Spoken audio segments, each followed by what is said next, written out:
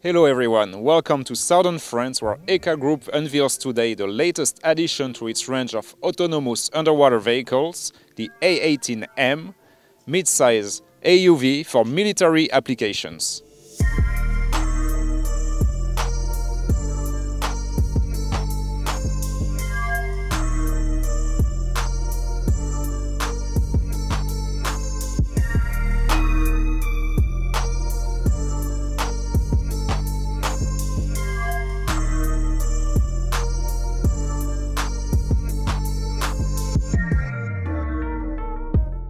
This morning you will be seeing a demonstration of our latest AUV, the A18-M, M for underwater mine warfare.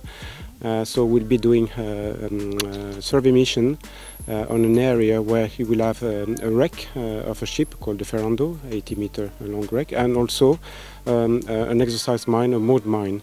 So the aim of the mission is to make the transit towards the area and to do a survey mission, and the aim is to gather images of sonar images where hopefully we'll see the wreck of the ship and also the exercise mine.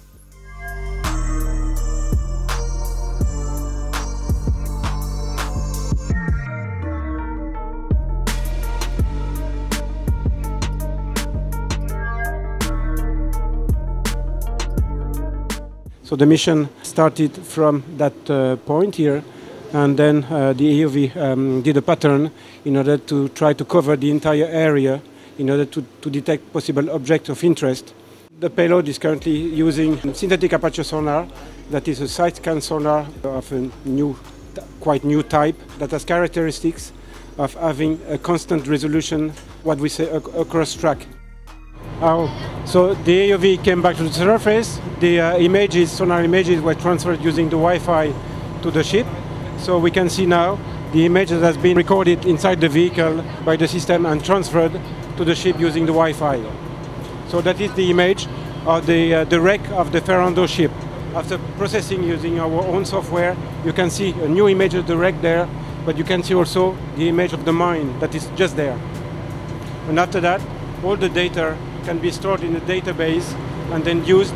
If, for example, you can come after a few months, a few weeks, a few years, you can see also whether the mine is still there or not, or whether some other objects may have appeared. The mission can be as long as you want, depending on the endurance of the vehicle is typically up to 24 hours. But the duration of the mission itself, the survey mission itself, depends on the transit time and depends on what you want the vehicle to do, in fact.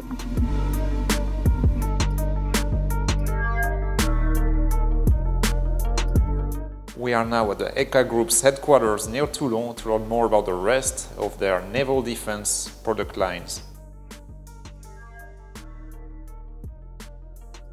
So that was the generation of systems that was developed in the 70s, that is still used by numerous navies, and some navies still want to use this type of vehicle, EV vehicles.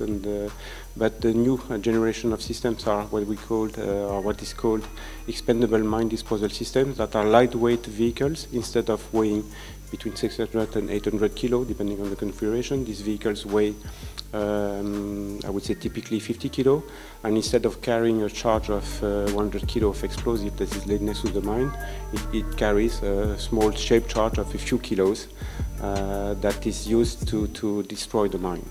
The system is named Caster, and that exists in two different configurations, in fact.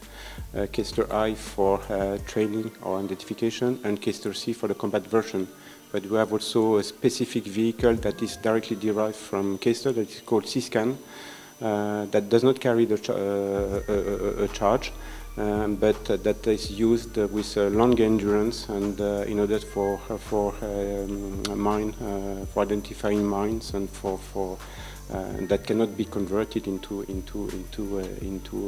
a mine disposal vehicle with a charge. In addition to the AUVs, mine disposal vehicles, we have also unmanned surface vehicles. And when we use a combination of all of these systems, autonomous underwater vehicles, USVs, mine disposal vehicle, all that can be configured into an unmanned maritime integrated system that can be used to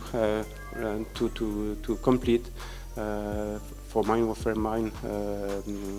warfare operations, and this system will enable you to do all the steps of mine warfare operation, detection, classification, identification, and disposal.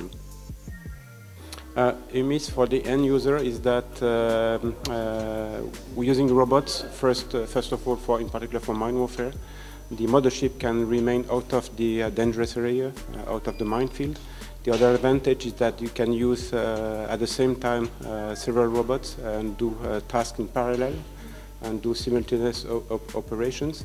For example, when AUVs are doing the survey of the seabed, in the meantime, you can deploy C-scan vehicle and inspector, for example, for doing the identification of the objects that have been detected during a previous mission of an AUV, for example.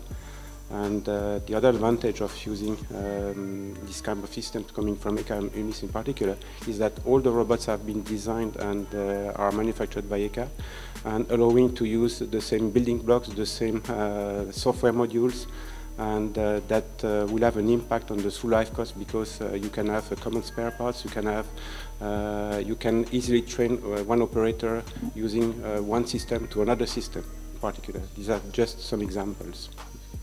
So you have seen earlier the A18, our mid-size AUV.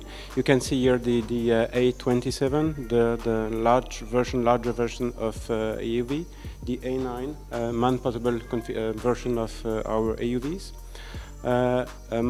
model here of our inspector USV, unmanned surface vehicle.